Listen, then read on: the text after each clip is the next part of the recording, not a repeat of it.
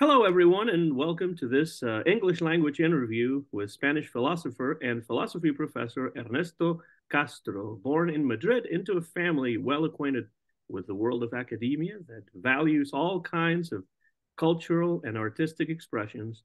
Ernesto is currently a professor at Madrid's Universidad Autónoma and has recently issued his seventh book. Yeah, you heard that well. Seventh book, El Gran Pan ha muerto, The Great Pan is dead. He's hard at work on devising his own philosophical system and remains very active on YouTube, where his channel has now reached 139,000 subscribers.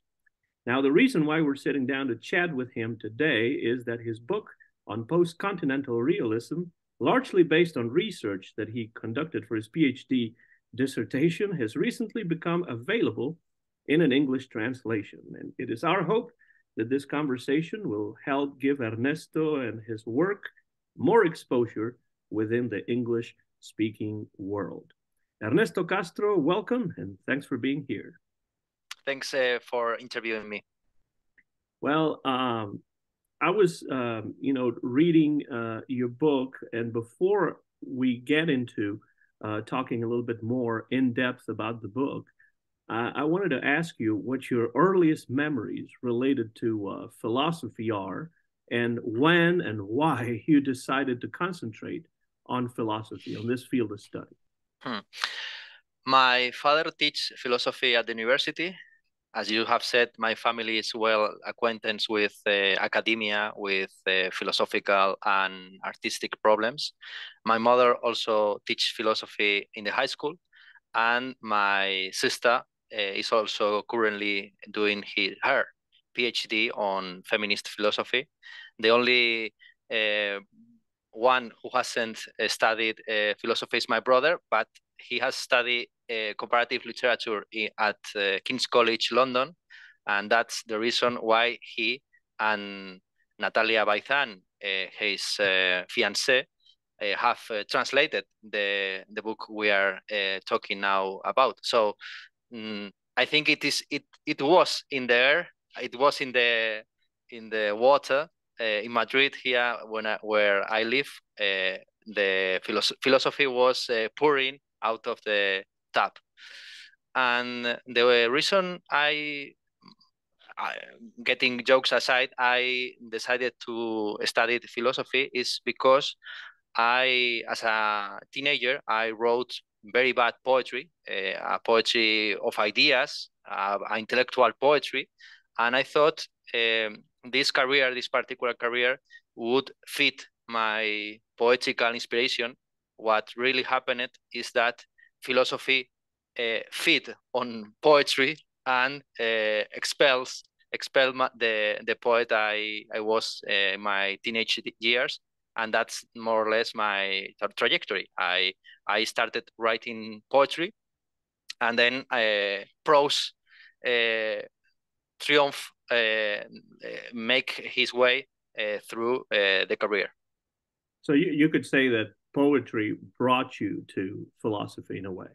Mm-hmm. Yeah, and I'm going back to poetry now. My first poetical book will be published next year.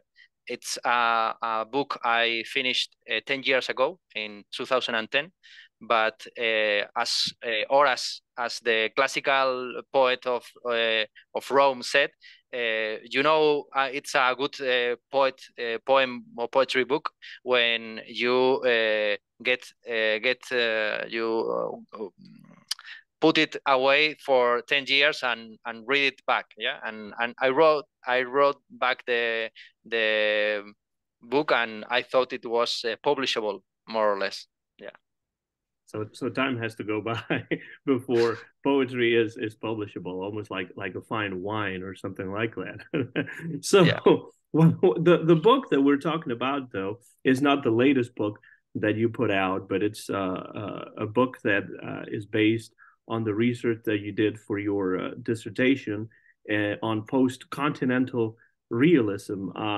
So how do you remember your earliest contacts with postcontinental realism, and what specifically attracted you about this group of philosophers? Mhm. I came across Postcontinental Realism reading about Nietzsche.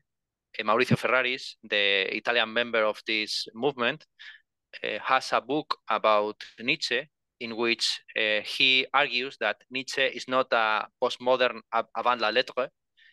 Nietzsche was very influenced by Friedrich Albert Lange, who has a history of materialism, and some of his thoughts were inspired by the materialist and scientific projects of his time, of his epoch. And it's an anachronism to think about Nietzsche in postmodern terms. That was the first book I wrote. I wrote about a postcontinental author, about Ferraris, and then I started reading other books. Most of them translated and published in Caja Negra Books, which is a publishing house from Argentina, who has translated most of the work I work about in the PhD, and that's more or less the history of my relationship with postcontinental realism. And why were you attracted to those philosophers in particular? Is there any specific reason that made you become more interested in those kinds of philosophers? Yeah, my first book was titled Contra la Postmodernidad, Against Postmodernity, and these authors sell themselves as against postmodernity, and they argue, they try to go beyond the language prison of the 20th century philosophy. When I read them more carefully, I notice that they are very much influenced by postmodern authors such as Jacques Derrida. Mauricio Ferraris is a disciple, a follower of Jacques Derrida, but the way in which they reconstruct the influence of these postmodern authors, I think is very interesting, and it also has been very influential for my own system of philosophy. Philosophical system, yeah. Is there any reason why they are known as post-continental? What does the continent refer to in that case? They are not known as that. That's a word I have proposed to unify them, since in this book I tackle 6 authors. 4 of them are mainly known as speculative realists, and 2 of them, Marcus Gabriel and Mauricio Ferraris, prefer to call themselves new realists. But these 2 adjectives, new and speculative, I argue that they are not specific, they are vague and abstract, and doesn't tackle the genealogical history of from where they start thinking. Postcontinental refers to a type of philosophy who tries to go further than the continental tradition. That this is a Anglo-Saxon distinction, a British distinction between analytical philosophy, which was invented in Vienna in the continental Europe, but after Second World War, since most of these philosophers were Jews, they emigrate to the United States and to Britain, and in the second half of the 20th century was this distinction very clear, very cut clear between a continental philosophy interested in aesthetics, ethics, politics, phenomenology and its successors, existentialism, structuralism, and the analytical tradition, which was very strong in philosophy of thought, of language, and science. And these authors go beyond this distinction, which can be reconstructed in the critic of pure reason of Kant. That's part of the PhD was dedicated to reconstruct this distinction to the parts of that important book. They go beyond this distinction, mixing influence of analytical and continental philosophers. That more or less, very briefly, the reason why I prefer to call them post-continental instead of speculative or new. There has been a lot of new realists in the history of Occidental or Western philosophy, and that's why I prefer post-continental. Yeah. Would you say that there is something, or are there any features that you consider to be unique about these authors, this group of authors, that somehow would set them apart from other present-day philosophical schools? Yeah. What I try in the book is to define realism. I define realism minimalistically as the thesis that something exists and can be known by us, being independent from us. And having these three parts, realists have three types of enemies: nihilists, who deny the existence of that reality, skeptics, who deny the possibility of knowledge, and idealists, who say, okay, this reality exists and we can know about it, but is dependent from us. And what I argue through the book is that you cannot be a complete realist about everything. You have to be fictionalist or nihilist or skeptic or idealist about appearances, fictions, and other things. And most of these authors are rarely skeptics, nihilist, or idealist about the outer world, which was a problem in modern philosophy from Descartes till Heidegger or till Kant. But they are realist, they are profoundly realist about the universals, the general categories with which we comprehend the world. And that's a very interesting feature. They are realist about universals, which was the topic of the philosophical debate in the medieval epoch, and they are nihilist, idealist, or skeptics about the outer world. Marcus Gabriel is very well known by his book, Why the World Doesn't Exist. The world doesn't exist, but the categories, the universal categories with which we comprehend reality, they exist in a very particular way. That's more or less what set them apart of the tradition, of the realist tradition, and also from the recent philosophical movements, which have been mostly constructivist, which is the same as saying idealists.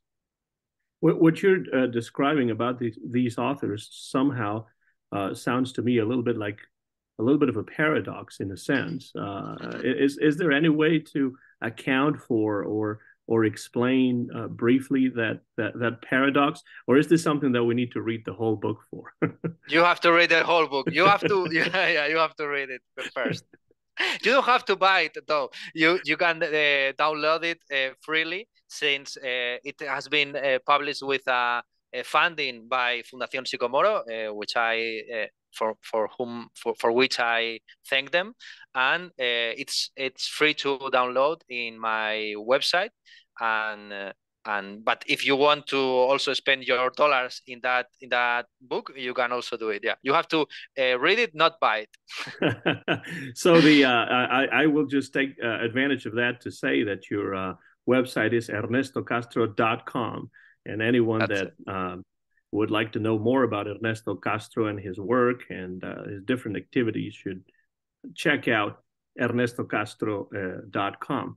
Now, this book, Realismo Postcontinental or Postcontinental Realism, is largely based on the research that you carried out for your PhD dissertation a few years ago. And so I'm wondering, in what ways has the content of the book evolved or changed from the original dissertation until its later publication in book form? Yeah, the changes have been mostly stylistical. I've tried to be more clear, more concise, and I very much agree with that famous quote of Ortega said, "Clarity is the philosopher's courtesy," and I've tried to be as courteous as I can in the book. In the PhD there was the original quotes in German, French, and English were in the footnotes, and I just eliminate them. When I work in the PhD, as I said in the prologue, I try to be as divulgative as possible, which is I think since when you work in a field like this one, which is very new, the other philosophers of the academia are as not as versed or as acquaintance with this movement as the rest of the world. So if I were doing a PhD on a topic very well known as, I don't know, Plato, Aristotle, or Kant, I will have to be more baroque, I will say, more abstruse. I will have to be more yeah, that's more or less the difference. But being the first PhD on post-continental realism in the Spanish-speaking world, and one of the first in the world in general, I thought better to approach the PhD as an essay, and the revisions to publish it were very, yeah, I say stylistically mostly. And I suppose you were also the first PhD to actually refer to these authors as post-continental realists. Yeah, that's coining that word. Yeah, I think, yeah. I hope. Now, you said that before. I remember that you said that these authors have had a profound impact on your own philosophical system that you are working on devising, that you're working on creating currently. So I'm wondering, in what ways is your system influenced by post-continental realism, and in what ways does your system, as it is right now, differ from it? So how is it similar to post-continental realism, and how is it different from it? My philosophical system is called generic naturalism. The two concepts, main concepts of this philosophical system are nature and gender. And nature is understood not as something given, as something fixed, but as that which evolves. As in, this is not an original idea. It's in Heraclito, is in Darwin, is in Spinoza, is in Schelling. And I try to mix this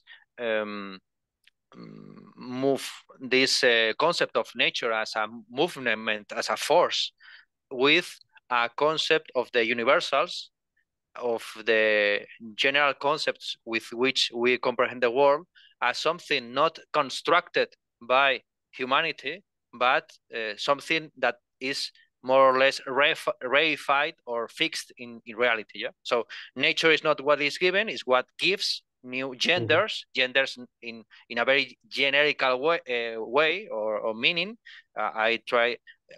In my for my philosophical system, it's very important the feminist thought about these things, but also the categories of Porphyrius, of Aristotle, and I try to comprehend gender as a general category to comprehend categories.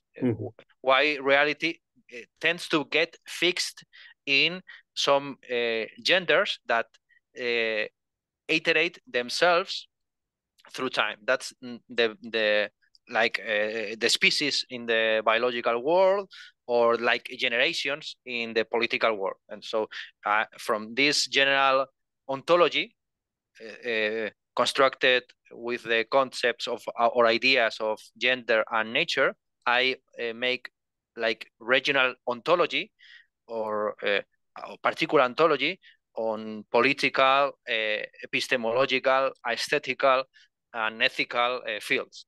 And that's more or less the things I'm working on right now. I have very clear the general view of the system based on those two concepts, but what I have to work through is the particularities, mostly in the epistemological and gnosiological field, the field related with or to science.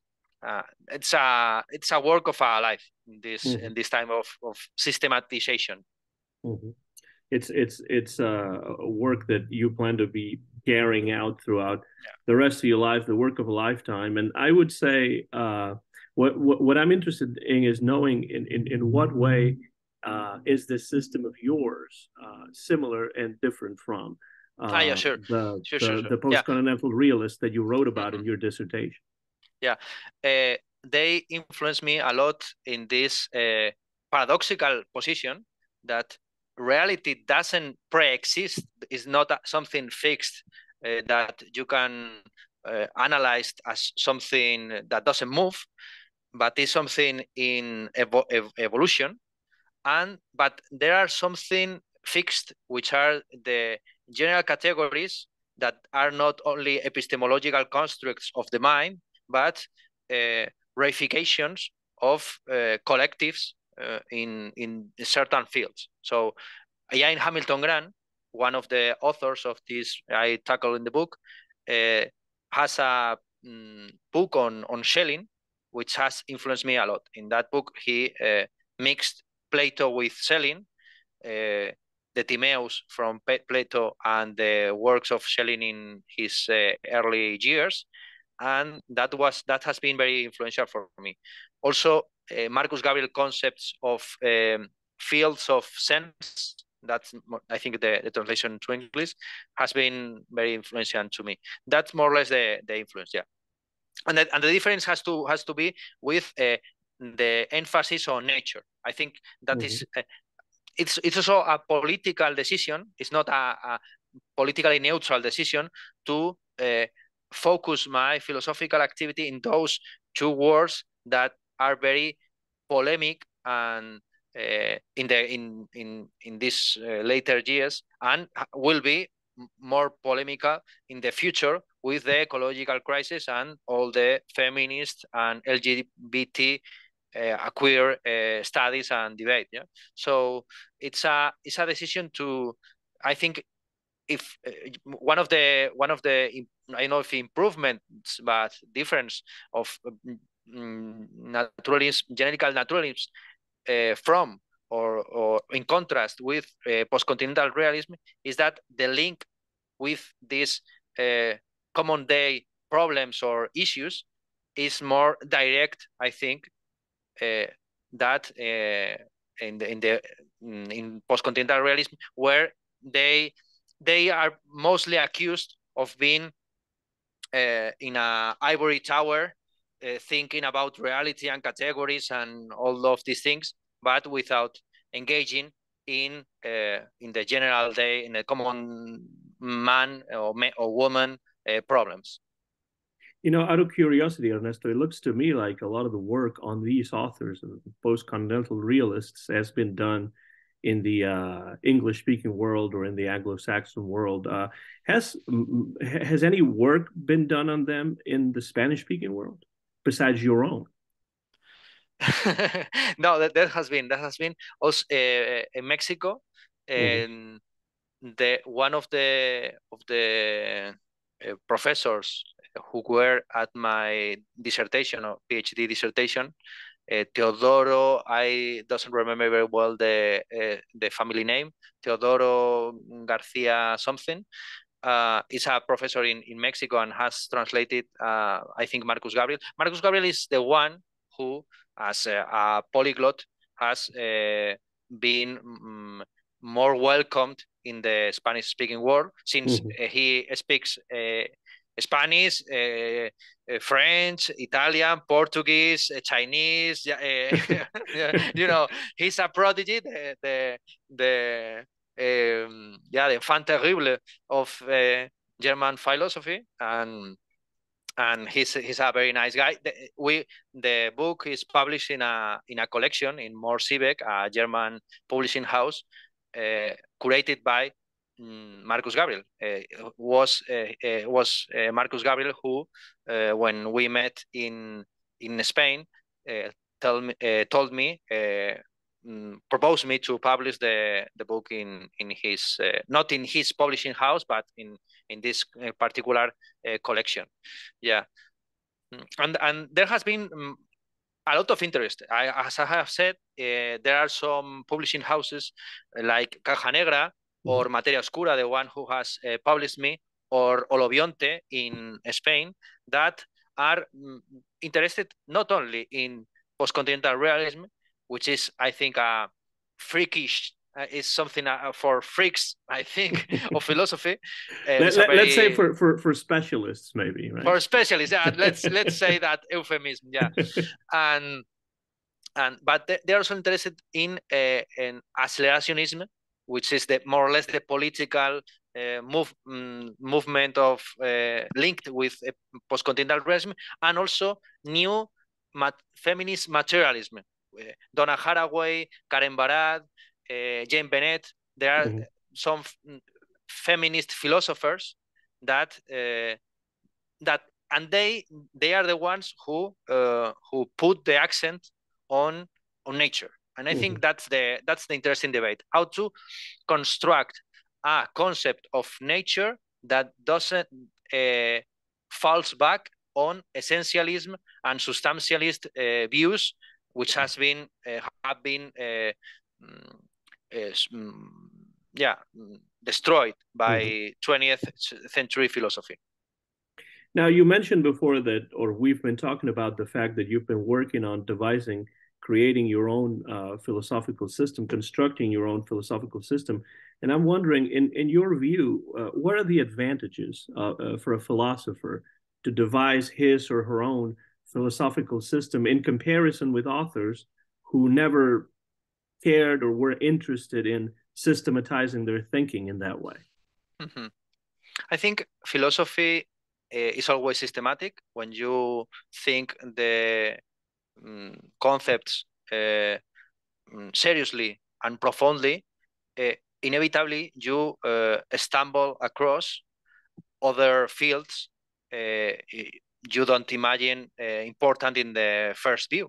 For example, if you work on the field of ethics, later or sooner you will have to tackle anthropological questions like what is a person, what intention means, what is good and what is bad, and these concepts are linked with anthropology, ontology, epistemology, and that's the reason why you have to be systematic. If you are inevitably systematic, if you don't construct your own philosophical system, it's because you are working in some philosophical system. In the analytical tradition, there is an expression, the received view. La concepción heredada, we say in the Spanish-speaking world, which is more strong, no? The concepción heredada is the inherited view, no? Inherited view, yeah, that's right. Yeah, the inherited view. So you inherit from your fathers or from the philosophers that have been systematical before you, a work, a field in which you're like a work field, like a troop soldier, and there are some generals who say in which direction are the since in philosophy you cannot have like a 0-degree approach to problems. Is the philosophical system the one who says what is problematic, what doesn't get problems across, And that's more or less the approach I will say. Yeah, it's inevitable to be systematic in philosophy, as in science. But what happens in science is that the scientific project in which you work puts the system, puts the cage, and you just work in the cage. No, philosophy tries to make a bigger cage and tries not to think out of the cage, but in a bigger and more systematically thought cage. That's more or less the approach. Yeah. So I guess what you mean is that even those philosophers who claim or who don't seem to have a system, they actually do have a system in a way. Yeah, that received view, it's always there. Mm-hmm. Now, your book, Realismo Postcontinental, has recently been translated into English. You mentioned before by your brother and his fiancée. And I'm wondering, looking at this book and thinking about this book in English translation, why is it important to you, Ernesto, that the book be now available in English translation? Mm-hmm. Why is it important to you that the book has been translated into English of all languages? And what kind of English-speaking readership are you targeting with this book? Mm-hmm. When Morsi offered me to translate the book, and we were regarding the possibility of translating it to German or to English. This collection has books in these two languages, and I thought it better to be translated to English since German is very difficult. It will be like a daydream, a living dream to be my book in the language of Kant, Heidegger, and Nietzsche. But I think it will have a bigger audience or potential audience or potential readership if it will be translated to English. So, and I speak more fluently in English than in German. If you think my English is bad, yes, look or wait for my German. well, I never said your English was bad in the least. My German isn't workable either, so don't worry about that. But what kind of readership do you think that this book is going to have in the English-speaking world? Do you think it'll be different from the readership that your book already has in Spanish? Is it going to be bigger? How do you imagine that? For the moment, I think Spanish professors in the US is a very big target. Yeah, so well, there are quite a few of us. Yeah, so that's more or less the first target. There is no target. This is a book that is pretended to be wrote in a very neutral language. In other books, in a more like divulgative or experimental books, I make a lot of jokes, and I'm also very auto-fictional about myself. I have several essays on political and artistical, aesthetical topics in which I'm more auto-fictional and more fun, I will say, or make more jokes. In this book, there is a satirical approach to all the authors, and that's a thing that has been also improved by Manuel and Natalia. Manuel Antonio Castro Córdoba and Natalia Baizán have been very free to translate mostly dicta or proverbs from Spanish to English. For example, in the chapter on Mauricio Ferraris, I say that Mauricio Ferraris abarca mucho pero aprieta poco. And they have translated to Mauricio Ferraris, jack of all spades, master of none. Jack of all trades. Jack of all trades. Sorry. They are the translators. Jack of all trades, master of none. That's it. Jack of all trades, master of none. And they have been very free to work in this way. Yeah.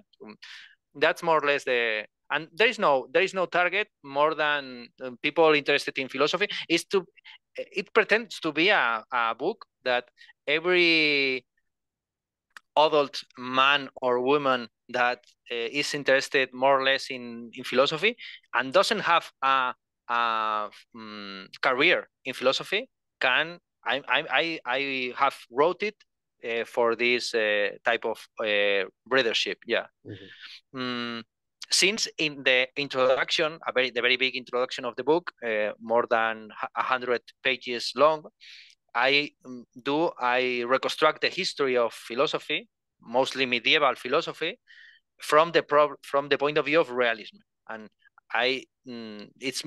that's more or less what I have written in a kind of it's not only an introduction to the book, but also an introduction to the history of philosophy, what you have to know to understand why these authors engage in problems that are important for philosophy. That's more or less the function of the introduction. Not only an introduction to the authors, but also an introduction to the history of philosophy and to the problems put forward by realists.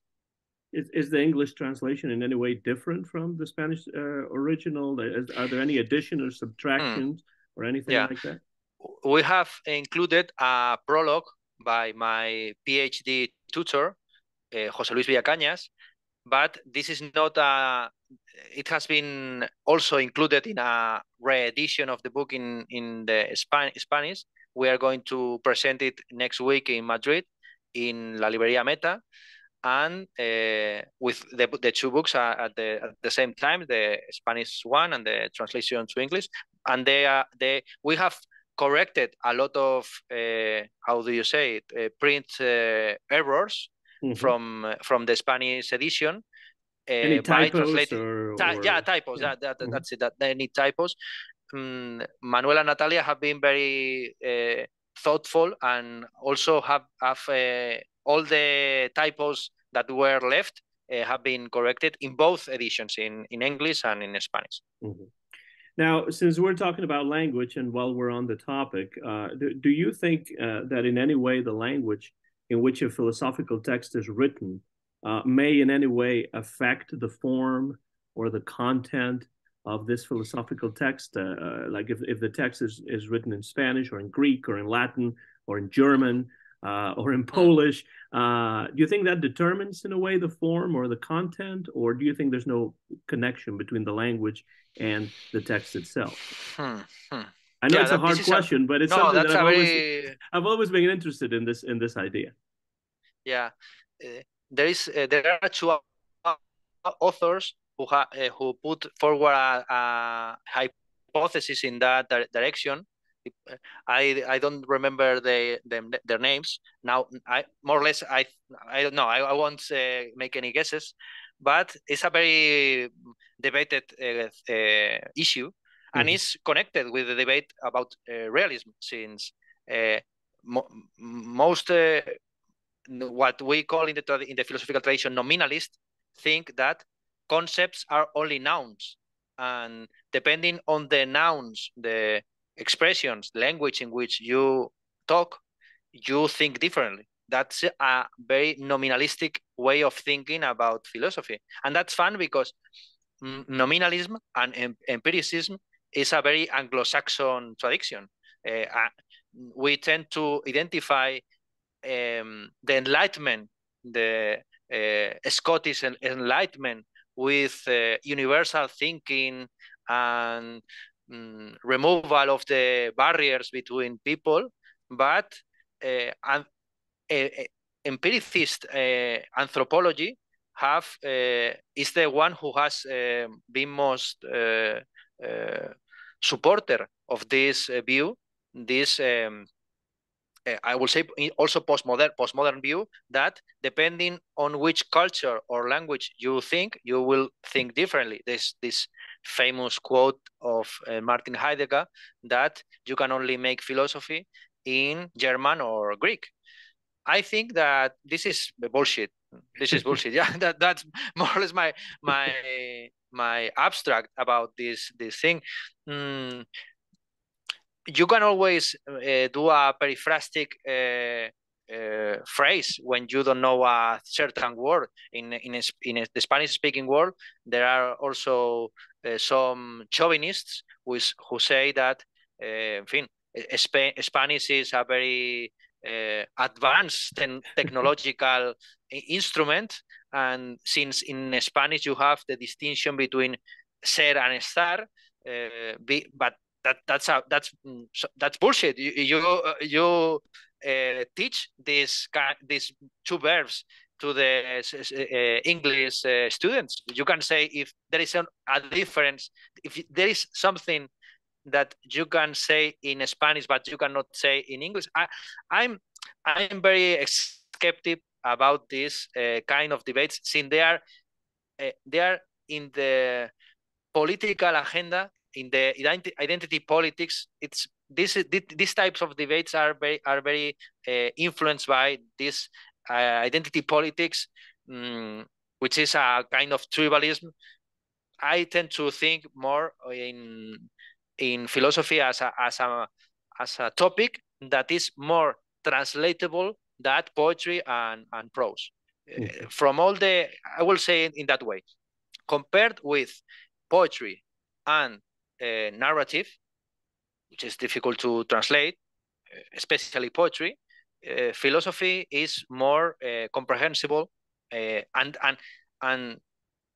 it yeah, that's more or less my thesis. And also, if poetry, I don't speak a lot of languages, and for instance Russian, but I like very much the poetry of Akhmatova or Pushkin, or also the Tolstoy, Dostoevsky, and I haven't read a word of those authors. I have read the translators, but I don't know how is the work of these authors or writers in their own language. But in Spanish is incredible. So I will say that every language has, in every language there is a good philosopher, a good writer or narrator or translator that brings to this language Shakespeare or Cervantes or Pushkin or whatever. Yeah, that's more or less my point. And I agree with that. And I think that seeing it otherwise kind of brings more of a political component to the view, more than anything having to do with language itself or with philosophy. Because, in many ways, if you think about languages, some of them have easier things than others, but then they also have harder things than others. Like in English, you could argue that pronunciation and spelling is harder, but maybe grammar is easier. Or with Spanish, it could be in a different way. But it doesn't necessarily mean that it's better or worse. It's just the way the languages work. So I definitely understand that. We have this common friend, Jose Maria Bellido Morillas, who tries to pronunciate the names of the authors of his ideal library, and it's comical in a way, since in English is the most difficult language in which he pronounces very well the names in Chinese, in Japanese, in Persian or Farsi or whatever. But when he tries to pronunciate names in English, he always say, I don't know how to pronounce it. Well, it is true that in English, until you hear a word, just by looking at a word, you can never be sure how it is pronounced. So Jose Maria definitely has a point there. Now, you mentioned, our common friend, Jose Maria Bellido Morillas, and that reminds me of YouTube a little bit, because, he has a very interesting YouTube channel. And you also have, from my point of view, a very interesting YouTube channel. You're very active on YouTube. You travel widely in Spain and abroad to give lectures, to take part in conferences, in symposia. In what ways do you think, Ernesto, that the internet and your own university teaching shape your work as a philosopher, as an author? Yeah, a lot.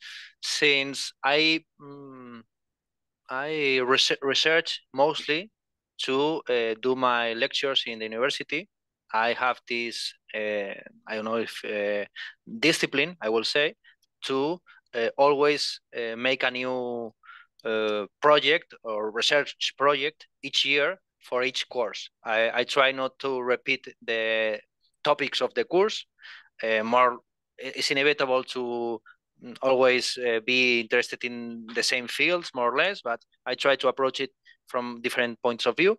And I know I have learned something when I can teach it. That's a very, that's a proof I have learned it well, or to a certain degree. I know I have learned something when I can teach that thing in a certain way, not in a perfect way, and everything would you say it can be perfected, and that's interesting since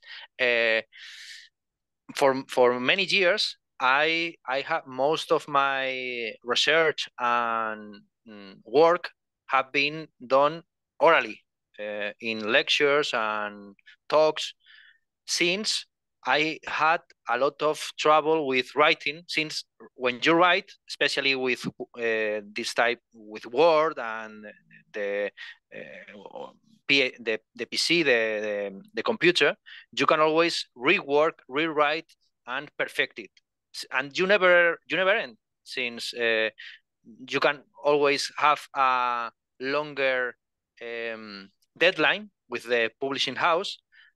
But in lectures or in talks, there is no there is a limit. There is a clear limit. You have to go to a place, you have to talk at certain hour, at certain place. So whatever you have learned or read for has to be done to that day. So you have that's very important. You have to perform it in a way, right? You have to perform it, yeah. And since the problem we face now with internet is that the bibliography is infinite.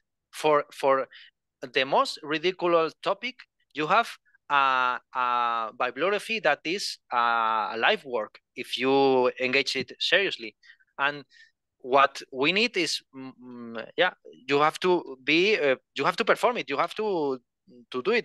That's more or less what I will say about my work in the university and also internet. Internet has availed me to, with internet, I have been able to access a lot of material which is not accessible here in Spain or in my city. I have read a lot. I have downloaded a lot of PDFs illegally, I must say.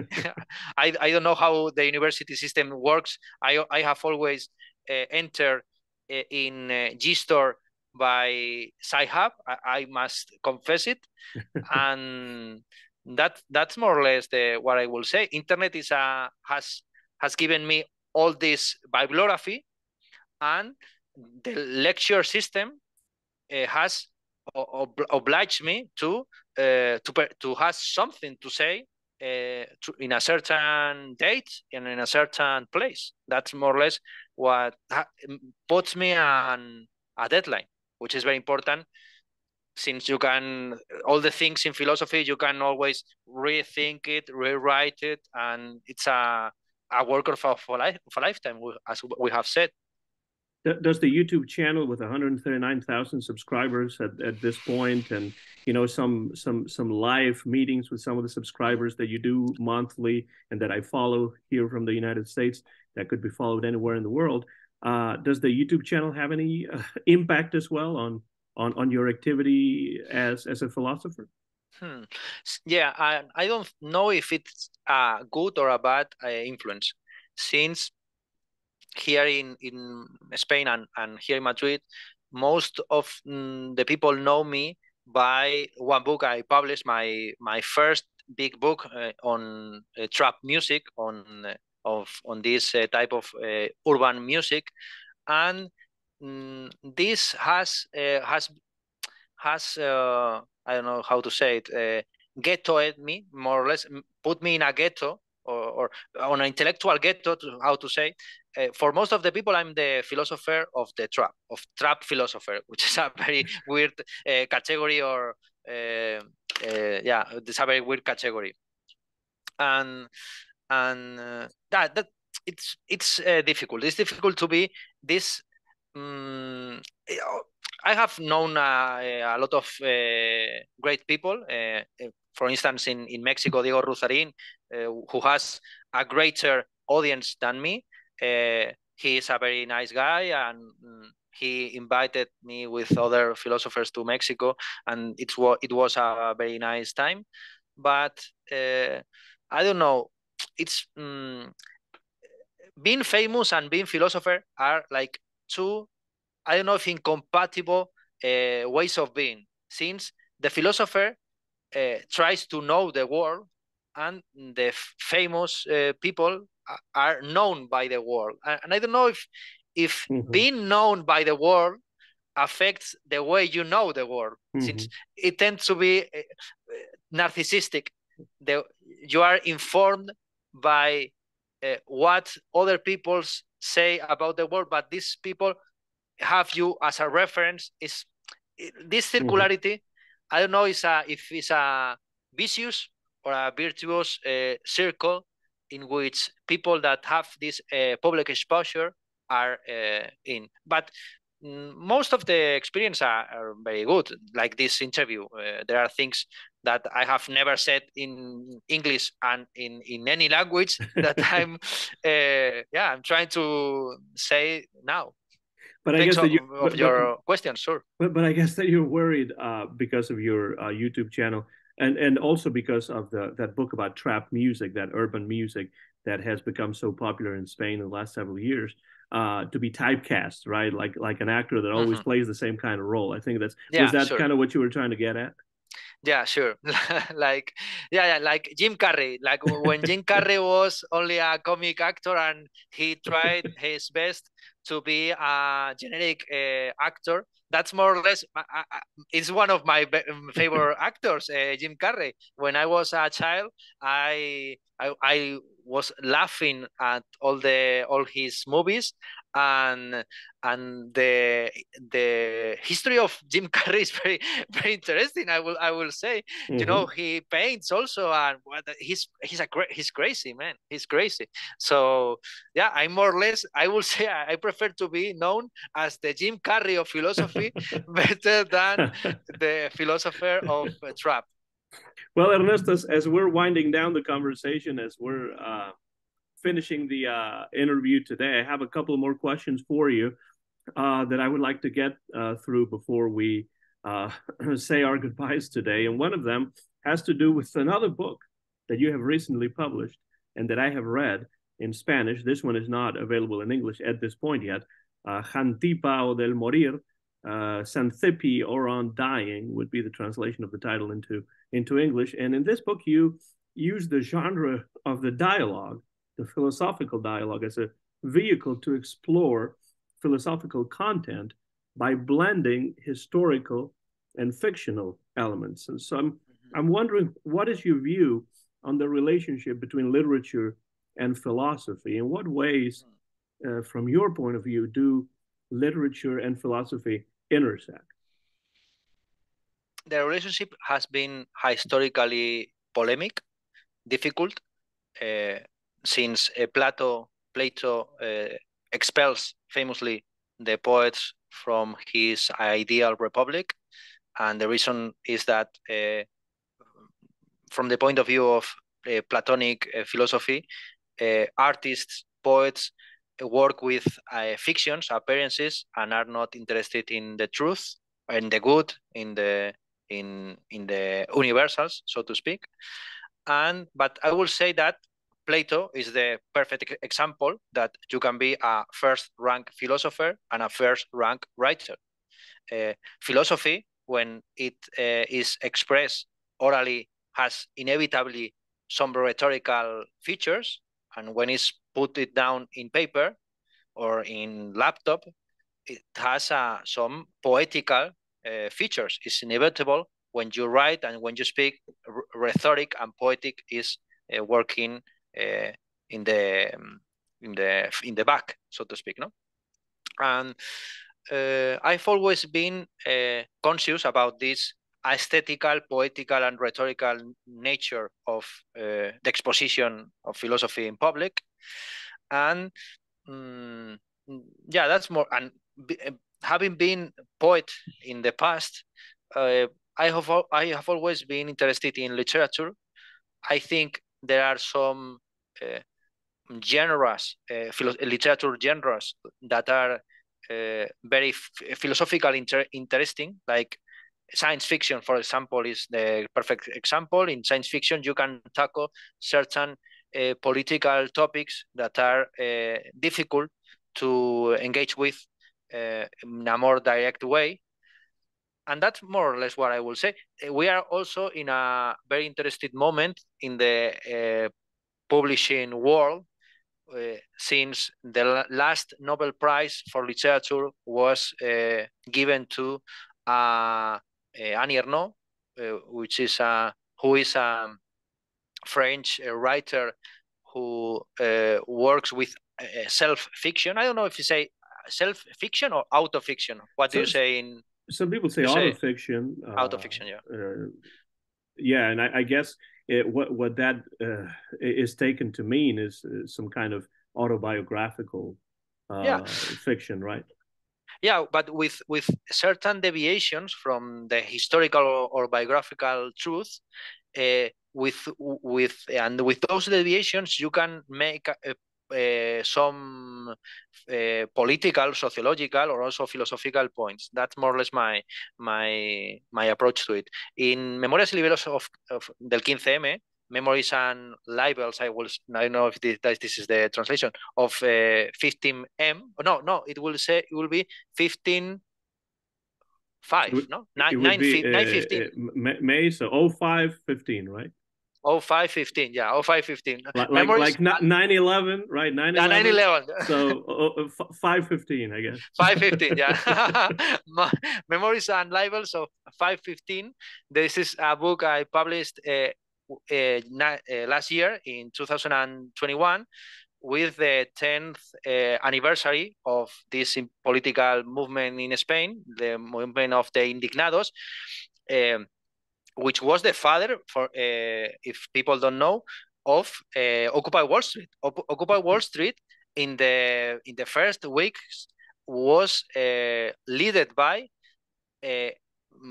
people from Madrid who came from the movement of Indignados from 515. 515 is a very funny name for the movement. 515, and in the first weeks of Occupy Wall Street, the language they spoke was mainly Spanish, because there were a lot of Latinos and these people from Madrid who came from the 515 movement. And in that book, I was saying, I use autofiction to link the debates of that year, 2011, with the feminist movement and other debates, political, philosophical, who have been put forward in more recent years. So that's, or I will put another example. Knausgård, the famous I don't know if Swedish author. Yeah, I don't know if he's Swedish or Norwegian. I think it's Swedish. The famous who has this septology called My Struggle, like Hitler's book, My Struggle, has in the last book of this autofictional work, he has like 300 pages long essay on Hitler. And it's like a philosophical, psychological, historical work inside a narrative work. You have also this kind of approach in Thomas Mann, Hermann Broch, so Milan Kundera. So I think, and I will say, in the Spanish-speaking world, narrative and literature has more profound philosophical output than philosophy itself. It's a very interesting question to understand why. But that's the Cervantes is a philosophical figure over whoever philosopher you can imagine in the Spanish-speaking world. And that's also the position of Shakespeare. That's also the position of Kafka. And I would say it also is also the position of Sophocles, for example, in the Greek world. So yeah, philosophy is more explicit. That's more the point. Philosophy as a genre, as a genre fixed on essays and manuals and books for teaching in class, is more explicit about the problems, the conceptual problems, but these problems can be traced back to Sophocles, Cervantes, Shakespeare, Kafka. So I mentioned at the very beginning, now that we're finishing our conversation, I mentioned that you had just published your 7th book. So book number 7. So you're an incredibly prolific author. And so I'm wondering if you could maybe talk briefly about any projects on which you are currently working, or any events in which you will be taking part in the next few months. I know that recently you've been to New York City, and now you're back in Spain from that trip. But what are you working on right now, and are there any events that we should be keeping an eye out on? If you can talk about them, if it's allowed. No, it's not the CIA, the FBI. No. Next February will appear the second part of the Platonic trilogy. The first part was Xanthippe or Ondine, and the second part is called Perictione, or on liberty or freedom, or on freedom. And it's fun because the protagonist of this second part is an American. It's a girl from the US, from Florida, from a town in Florida which has the most percentage of Greek origin, Greek descent people. Tarpon Springs, near Tampa, is a town who has like 50% Greek descent people, and I try to make like a joke, like this girl called Perictione is called Perictione since she comes from a Greek background, and it will be published in February, this second part in Spanish. And also now this last week I just published El Gran Pan Muerto, The Great Pan is Dead, which will be also published in Chile. Xanthippe was published in Colombia. I don't know if we are talking with Colombia, Planeta Colombia, if they will publish also Perictione and Lastenia, the last part of the trilogy. And this is more or less what I'm working on. I'm also going to teach next year in Reina Sofia Museum, the famous museum in Madrid who has the Guernica, Picasso's painting, and I'm going to teach there contemporary aesthetics. So I'm also preparing that course. This is more or less the thing. During the course, during the semester, I'm, as all the teachers, how to say it? So you broken. I would say broken. I would say also broken. I am so broken with classes. I'm so so you're overflowed with classes. I'm overflowed. You have a lot of classes. Yeah, that's it. I'm overflowed with the flow of the classes. So I go with the flow. And we can't forget also your poetry book that's coming out. Yeah, the poetry book, which will be published on September, October 2023, no? Will be 2023, yes. So 2023, sorry. 1 hour speaking in English. My brain is overflowed also.